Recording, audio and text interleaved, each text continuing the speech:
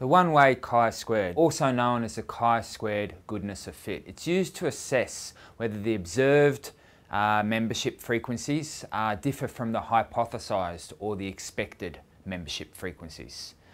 So they hypothesized frequencies can either be equal. What means is that all categories will have the same number of participants, as in the example I should provide, or they can have unequal hypothesized frequencies. Now, the first three assumptions are largely methodological and should be managed in the following and throughout the data gathering stage. The fourth assumption is one that is calculated by SPSS, or you could do it by hand like we did in the previous lecture. Hello, this is the alcohol. What I've done is I've opened up the alcohol data, which is in this week's lecture, just so that you can see how the data analysis is done in a chi-squared analysis, a one-way chi-squared analysis. So what you can see here is that there are two columns.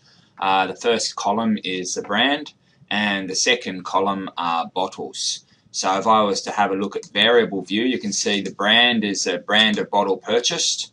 And you know that is either absolute excite, so it's exciting advertising, absolute colour, so it's colourful advertising, or absolute bore or snore. I know I've used both terminologies, but that's basically advertising that'll put you to sleep. So then we also have the second column, which is the bottles purchased. So it's the number of bottles purchased in the sample period, in the time period that it was being recorded.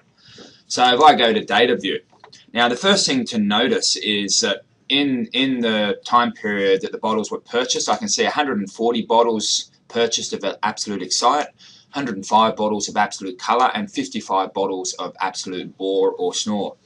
So the first question I want to ask is, are these significantly different? So what I'm going to do is I'm going to compare those bottles to an expected value if they weren't different. So the expected value, if they weren't different, would be that you get 100 bottles in each category, isn't it? So to do that, what I'm going to do is I'm going to do a chi-squared, a one-way chi-squared. But I've noticed I've got frequency counts here. So the first thing I want to do is go to data and weight cases. And I'm going to weight cases by number of bottles. So your textbook explains why we weight cases. And I'll go OK. And I'll come back to the data set again. Now I'm going to conduct the one-way chi-squared analysis, comparing those frequency counts, 140, 105, and 55, to whether, to the hypothesized value of being equal counts in equal number of bottles in each category. In other words, I'm comparing it to 100 in each category. So if I go to analyze, now the chi-squared is a non-parametric test, so I go to non-parametric tests, legacy dialogues, and I click on chi-squared. So what I've got there is my variable of interest, which is the number of bottles purchased, or it's that variable there. I'm going to pull that over, and I'm going to assume all categories are equal.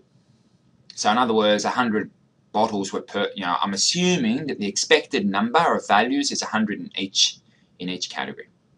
And I'm going to go, I've got a couple of options there. I've got the exact, we're just going to leave it like that.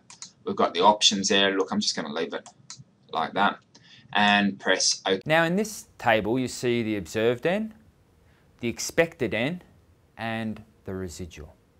The observed N. This is the number of cases we observed in each category. The column basically just replicates the data file, or summarizes the data file. So we've got 55 young people who bought absolute bore, 105 young people who bought absolute colour, and 140 young people who bought absolute excite. The expected N, or the expected number, these are our hypothesized frequencies, the pattern of responses we would expect if all three types of advertising were equally popular. And the residual, this is just the difference between the categories observed, N, and the expected N. Now the test statistics table contains the results of the chi-squared test and answers the basic question: do the observed frequencies differ from the expected frequencies? Now it takes the observed number and the expected number and puts it into the following formula. Now because the asymptotic sig is less than 0.05, which is our nominated alpha level, the answer to the question there is a significant difference between the observed and the expected frequencies. Make a note of these frequencies or these figures for write-up. These are the chi-square statistic, the degrees of freedom, and the significance value. Now, the note below the test statistics table informs us that 0% of the categories had expected frequencies below 5. So the expected frequencies assumption has not been violated. If the assumption is violated, if your expected frequencies are below 5, our best recommendation is to 1, increase your sample size, or 2, think about combining or merging some categories.